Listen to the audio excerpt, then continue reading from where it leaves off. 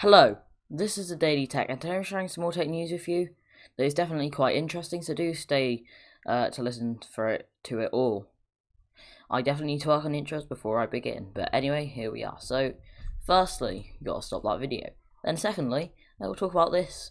So, the Samsung Premiere Projector costs more than an 8K TV, which is definitely interesting. So, Samsung announced the pricing for its newly announced Premiere 4K HDR Ultra Short Throw projector, and if you don't have deep pockets, you might be picking an 8K, which is still expensive instead.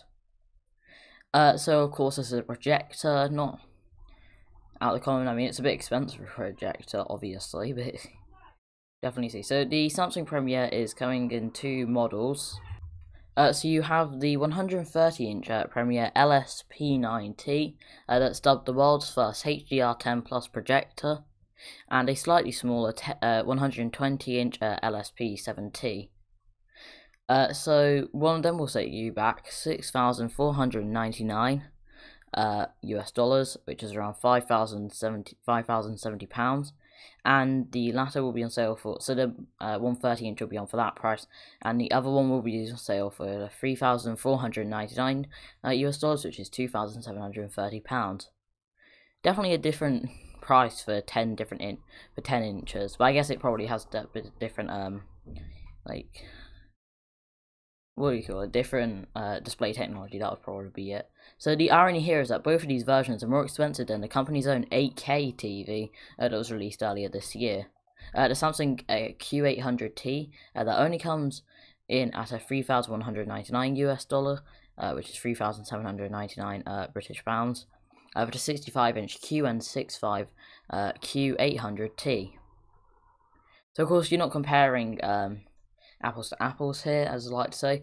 So obviously high-end projectors always cost more than comparable flagship TVs, but obviously you're getting a much bigger display here as well. That is something to keep in mind. I mean, 130 inches is definitely different to what was it again, 60 inches, 65 inches. But that doesn't change the fact you can get 4 times the amount of pixels and a higher brightness in an 8K TV. But then again, who's actually using 8K right now? Most content doesn't use 8K. Most things don't use 8K.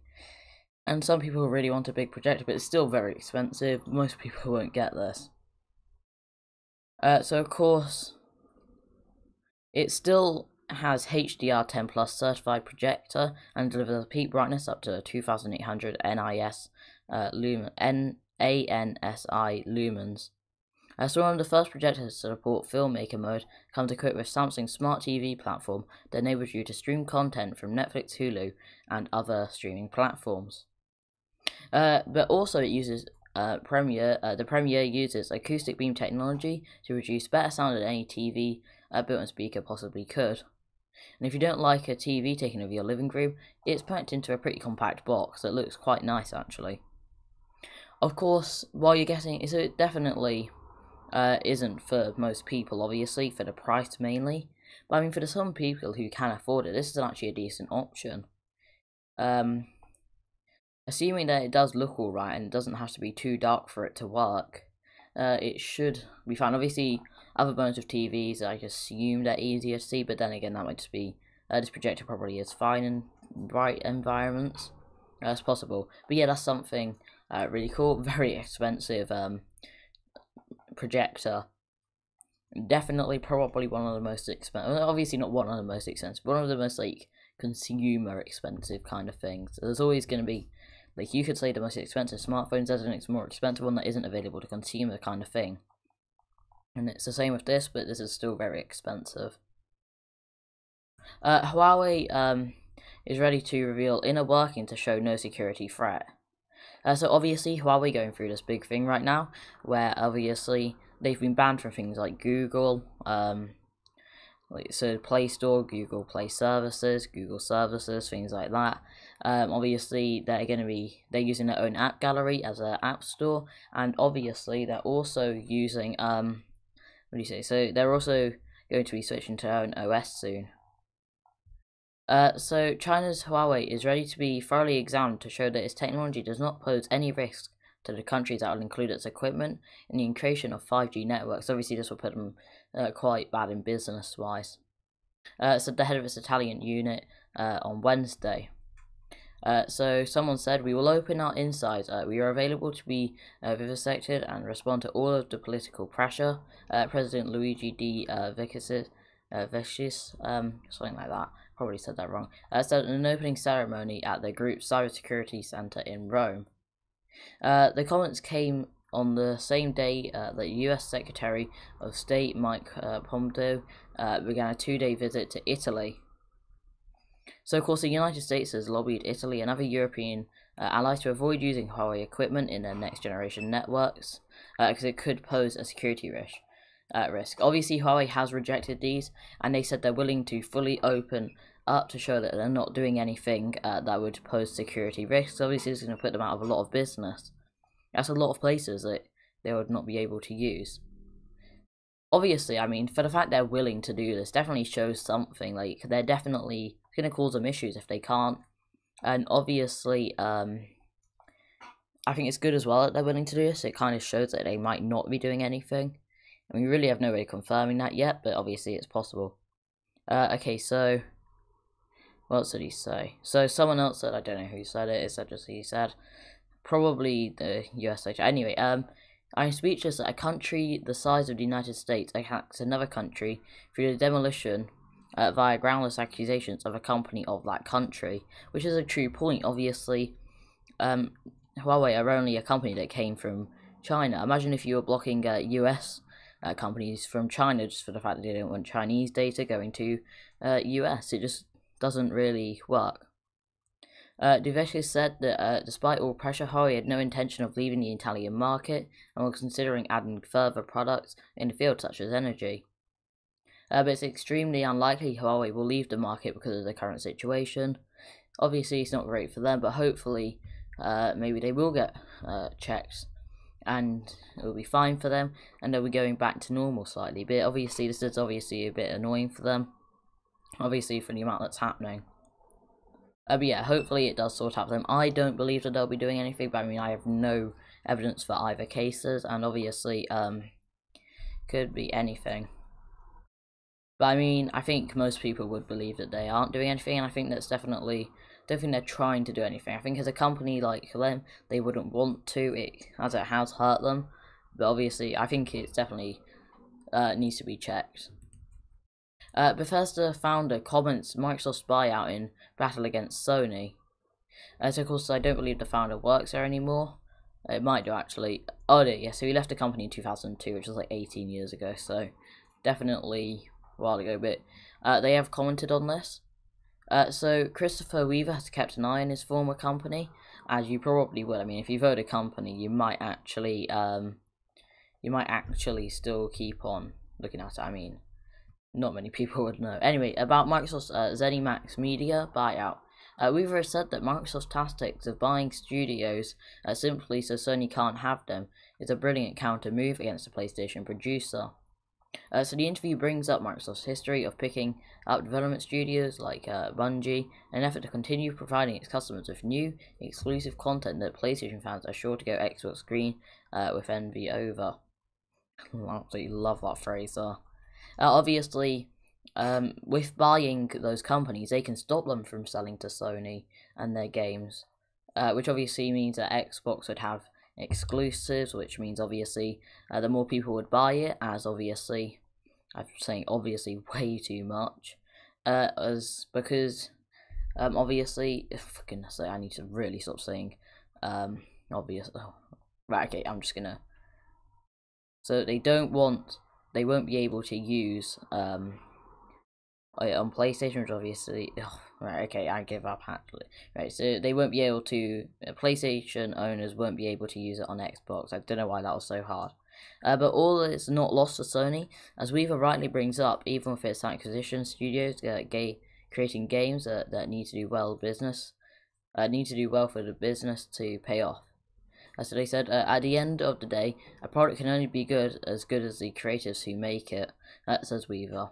And of course he's right, as long as Microsoft gives Bethesda and ZeniMax the room they need to continue making these really good titles, then this should absolutely work in their favour. But of course, if the games get worse because of this, then obviously it won't matter so much, and it will be really disappointing for all parties. Weaver also does go on to mention that he thinks Microsoft's timing was carefully planned.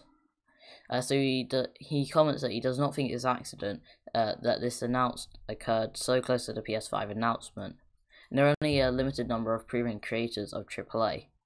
And of course what Microsoft owns, Microsoft can't get. So of course if Microsoft own these companies, they can stop them selling their games to Sony. Well, not selling them, but like selling it on there, which gives them Xbox exclusives. I do believe PlayStation actually do get like deals to do this instead of buying the companies, so that's definitely interesting. But I guess it works, and I mean then they'll have all the game development stuff as well. I think it could definitely work well. I think it's also kind of good for the game developers as well, where they'll be able to have more access to it probably, and it'll definitely be easier for them. So that's quite good. So now the thing from laptop. I mean, is it actually just like laptop magazine or something like that? Think about it, this looks way too much like Tech Radar. Like, I mean, that's just, it probably, either one's based on either one. It's probably like a really big thing and they're just building off this similar thing, but still, I mean, I use Tech Radar too much to the point where that's kind of what it is. I mean, look at this, pretty much identical. Anyway, so Surface Laptop Go could be Microsoft's newest laptop, and it may launch this week. So Sparty has been the unofficial label given to the rumoured 12.5-inch affordable laptop, and allegedly become a new member of the Microsoft Surface family. So thanks to the new one, we now know that Microsoft's official name for the Sparty could be Laptop Go, which would make sense if there's a smaller laptop. Hopefully it's a bit cheaper as well, as they do go on to say. So obviously the Microsoft Surface Laptop Go, along with other Surface Pro X2 running on an updated Microsoft SQ2 processor, may launch as early as this week, which is really good. So the Surface Go laptop, the Surface Laptop Go, is Microsoft's it's rumored to be a mid-range PC. As Redmond-based Giant Tech could be launching soon. It should have a 12.5-inch display that will reportedly support a smaller digital footprint compared to other laptops in the Surface family, and of course people like these small laptops. I mean, I compare MacBooks way too much, but anyway, we're going to go off that anyway because I think it's a suitable one.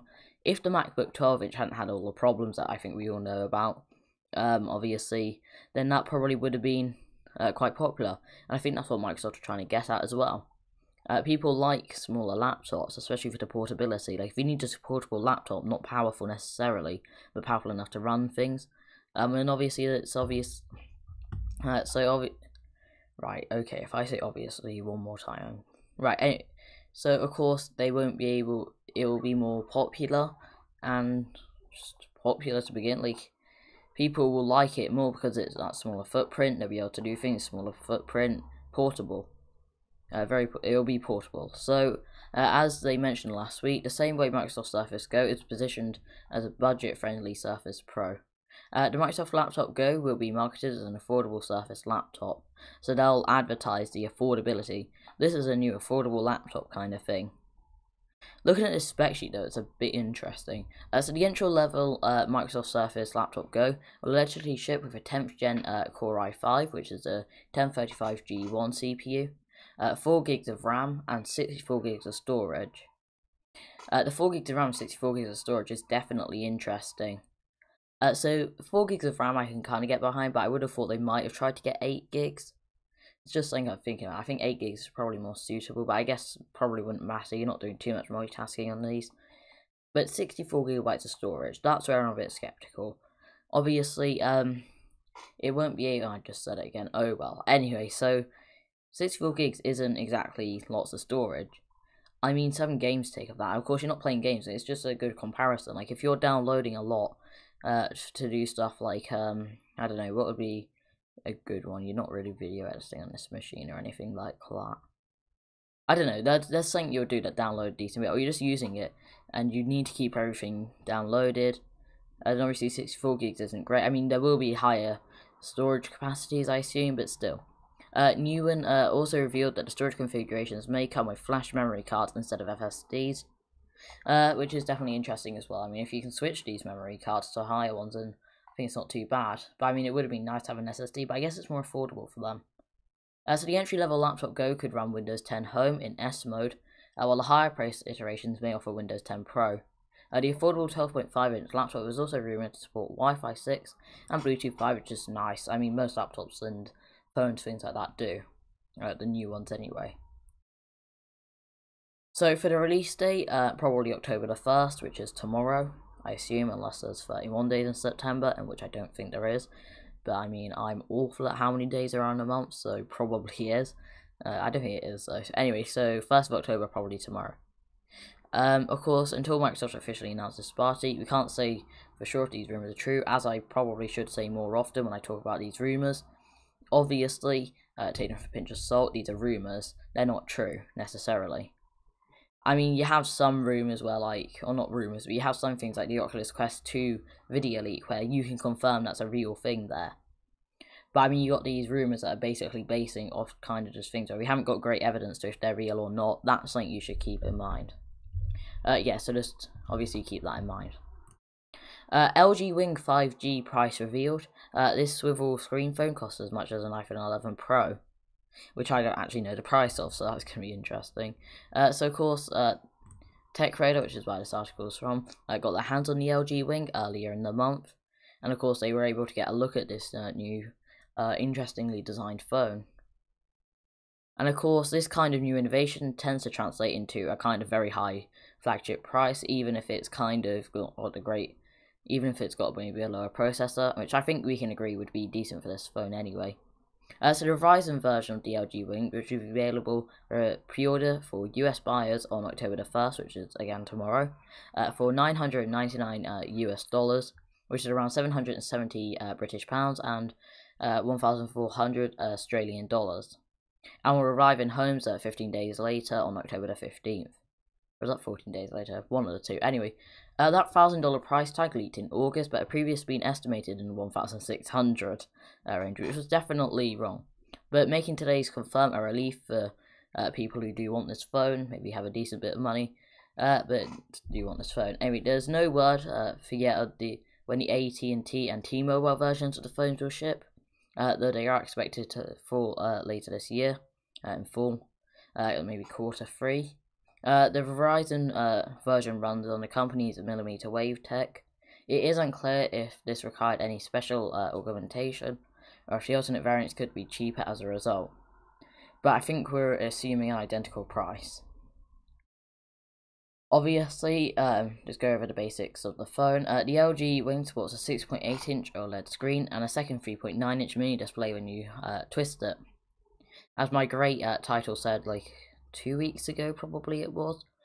Yeah, LG made a phone that twists. Anyway, it has 8 gigs of RAM, 4,000 mAh battery, supports 3 rear cameras, 64 megapixel main, 12 megapixel ultra wide, and 30 megapixel ultra wide.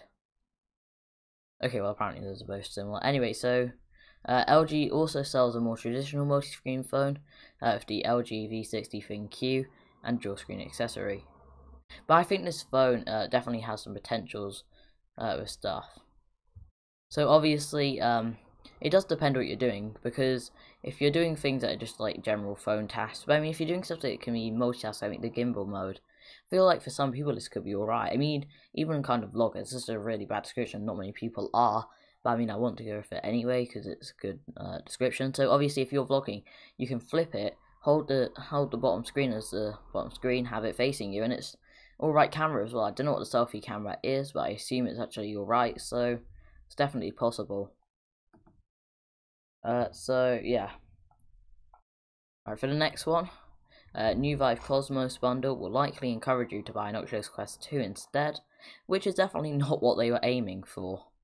I mean, I don't know if I made that clear or anything, but I mean, you don't tend to make your deals want people go with an Oculus Quest 2, I mean, or any other kind of product. I mean, it kind of doesn't work in your favour. So HTC Vive announced its Cosmos Series X Aurorus 15G bundle. It's available to buy in the UK and Germany. Seeing the Vive Cosmos virtual reality headset packaged up in a Gigabyte Aurorus 15 gaming laptop with that. So unlike the recent Oculus Quest 2, the Vive Cosmos requires the use of a gaming system so a PC to function gaming computer. And so its bundling gigabytes gaming laptop makes a lot of sense. However, with a whopping £2,549, which is kind of crazy, the bundle is unlikely to be a mainstream hit. I mean, that's kind of obvious. The Oculus Quest 2 can function independently for £299. Obviously, you're not getting the full VR. I mean, you're getting a full VR experience, but I mean, you're not getting obviously all the highest end graphics and all the games that you can get. But you're still getting most of the VR experience, and you can still connect it to a decent PC. I mean, a £500 PC can run VR. I mean, it's not the best VR experience, and it will still lag. You probably need to go from like a 700 to be honest, but still, it's definitely something to keep in mind. So the Gigabyte Aurora 15 GWD gaming laptop features an Intel Core i7 10875H processor and an NVIDIA RTX 2070 Max-Q GPU. So it typically costs $1,999, though it is currently on offer on Amazon. And when purchased independently, meanwhile the Vive Cosmos currently retails for £699. So it's not even that good of a, it's a good deal. I mean, you're only getting £149. I mean, I don't know why you would want to. I don't know. Gaming laptops I don't really agree with most of the time. Some people you have to. Some people need gaming laptops. But I think for most people, you can get a similar spec PC for somewhere in the 1,000 range. And it's definitely, I mean, maybe a bit more, a bit less kind of thing. But it's still. Also, the Vive Cosmos isn't even a great. I mean, it's a good VR headset, don't get me wrong. But I mean, for that price point, it's not exactly great. I mean, you could get an Oculus Quest 2 where you could use it individually, and then, I mean, you can get this whole thing with the laptop and an Oculus Quest 2, where you can plug that into the Oculus. I mean, you can get the, I think you can still get the VR cable, the Oculus Link cable, for still under that price, which is crazy. And obviously, you're getting a decent VR headset that can do its own thing as well. Like, you can unplug it, and maybe if you're traveling, you can use that. I mean, I guess you have a gaming laptop, but still. Of course, also running VR from a gaming laptop will likely deplete the battery at a rapid rate, so you won't get hours of fun like from when it's just plugged in like a normal computer. Also, a Viveport Infinity subscription is included, which allows you access to numerous applications and games, but don't expect things like Half-Life Alyx and things like that to be included, because they'll have to be purchased separately. And it's great to see the likes of Vive and Gigabyte teaming up for an all-in-one VR bundle, but we're unconvinced that this particular bundle is even that good. I mean, we would love to see something like maybe a Vive and something like a normal computer, stuff like that, or like I don't know, there's definitely other bundles they could do to be more appealing. Also, I don't think the Cosmos really is that popular. Like, for what it is, I mean, you could get something like, I hate saying this with VR headsets, but like a used Vive, which are generally better. I mean, this is an all-in-one, which was meant to compete with the Rift S, I believe. But I mean, it was more expensive, and it's not even the greatest thing. I mean, I guess you have those built-in headphones, which, I mean, it looks really cool to be fair, though. So, I guess that makes up for everything. Oh, I'm joking, by the way. Anyway, so a foldable HTC phone might be in the works as well, based on a new patent. Everyone seems to be making foldable phones, and I'm going to be honest. I mean, they're kind of becoming what every company is making. I mean, when we first saw that first foldable phone, probably, what was it, like the Pi Flex at CES 2018, 2019, one of those. And it was so cool. The thought of the phone folding is just still mind-bending right now. I mean, it's not too bad thinking about it now. But I mean, still. So obviously now every company seems to be doing it, and it's not so... even though foldable phones aren't still mainstream, but I think they will be one day. I think foldable phones are the future. I mean, I don't know what type, maybe the ones that kind of the Razer, Motorola Razer, or like what was it called, the Samsung Fold. I mean, do you want a tablet and a phone baked in, or just want a phone? It's weird. So we've not heard much from HTC in terms of new smartphones in recent years. I mean, I don't think that smartphones are ever too popular, but still decent though. I mean, my first phone was a HTC. I think it was like the 626. It was one of those. Anyway, so it had like 626 in the name, I believe. Anyway, so from the new Taiwanese company, could be making a dramatic return to the market with a new foldable phone, according to a newly discovered patent. So as spotted by Let's Go Digital, the finding shows a mobile device that It's very definitely has a hinge in the middle, which obviously indicates a folding phone. With display apparently folding outwards, it's still visible in two halves when the phone's closed.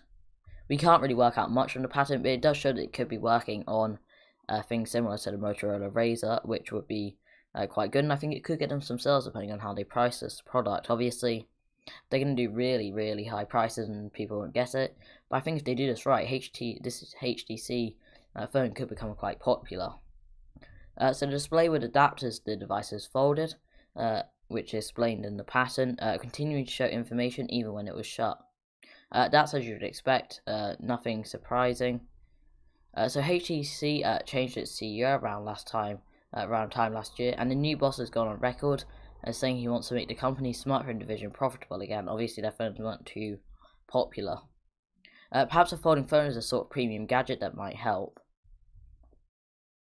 So if we do see a foldable phone from HTC in the next year or two, then obviously it could be decent.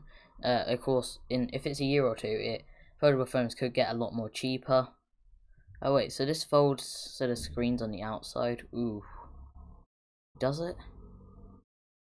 I don't know. Maybe it doesn't. It might do both ways. To be fair, I mean that's possible. Don't think so. Anyway, that's a bit weird. I mean, I feel like folding inwards could be better. Anyway, so of course it'll have plenty of competition. I mean, in 2 years as well. We've already seen second series of things, so definitely a bit late into, well, not late into the market to be fair, but definitely they need to do well. That's just something to keep in mind. Right, and finally, more foldable phone news. The revamped Motorola Razr foldable launches on October the 2nd, starting at the very cheap $1,200 US. I mean, that's most very cheap. Obviously, I am joking. I mean, I would be a bit scared if you didn't think I was joking. Anyway, so foldable phones have had quite a journey, of course, with the first Samsung Galaxy Fold having all those issues, and I think that really actually didn't help the foldable phone whatsoever. And of course, Motorola is hoping for similar luck with the new revamped version of the Razr. They want to be things like the Galaxy Fold, Galaxy Flip, things like that. So the Lenovo-owned brand announced this morning the latest edition of the phone will officially launch in North America on October the 2nd, and for a limited time will be available from select retailers including Amazon, Best Buy, B&H, and its own site for $1,200 US. And of course that's $200 US initial discount for early adopters, with faith that Motorola nailed it this time. The original version of the handset launched last year, had everything working in its favour, from an iconic name to the latest in smartphone devices. Ultimately, it ran into poor reviews, keeping with the theme of initial wave of foldables. It was a big letdown for a legitimately exciting device. So obviously, hopefully they'll come back with more power. Short one there, but of course, interesting all the same. Very expensive. I mean, we talk about a lot of expensive stuff this episode. Anyways, I hope you did enjoy this episode though. I mean, it would be very good if you did. If you did, do leave a like if you're on YouTube, and subscribe and turn on bell notifications. This is so you can see all the latest tech news by me. Obviously you will, it's daily and very entertaining, as I'm sure. It probably isn't, but anyway, and if you're on things like Anchor, Spotify, Apple Podcasts, Pocket Casts, I don't know if anyone actually uses that. So then do click, there should be like a follow button, heart button, something like that. Do click that, and again, this is just see all the latest tech news. Anyways, have a good day.